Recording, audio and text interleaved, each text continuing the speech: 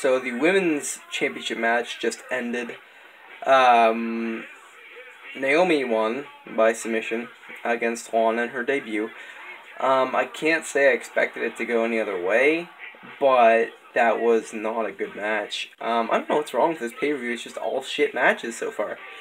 I really hope the Money in the Bank is good, but so far, the past 3 matches have been god-awful.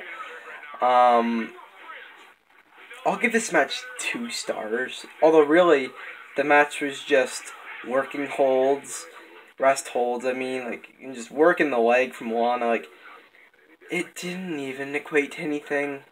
It's just one of those matches where I don't care. Like, I should have cared about Lana's debut match, but I just didn't. Carmella came out halfway through with her briefcase. She's like, I'm gonna cash in. And of course, didn't end up cashing in.